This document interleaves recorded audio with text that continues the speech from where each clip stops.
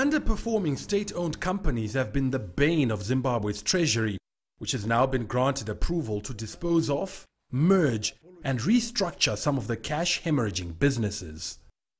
Highlights from the list of companies to be subjected to reforms are the privatization of meat processor Cold Storage Company, which is pursuing a joint venture with Swiss and UK-based investors, as well as the consolidation of 3 power companies.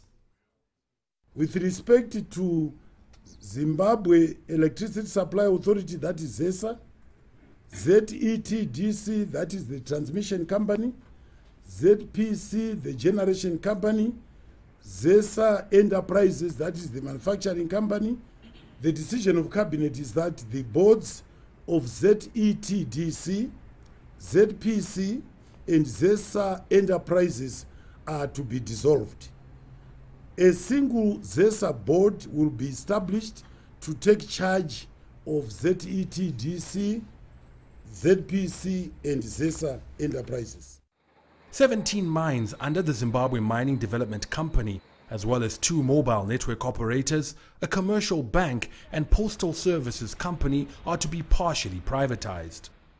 Let me point out here that where partial privatization is to take place, government will explore opportunities for using the stock exchange to promote the involvement and ownership and participation by the public through share ownership schemes.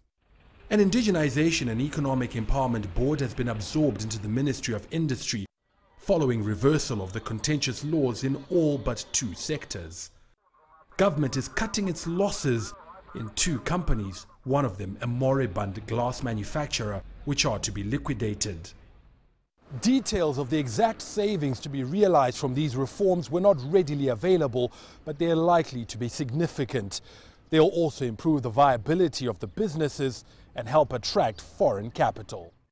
That will aid the new administration's bid to lower the country's debt burden and to end years of economic decline.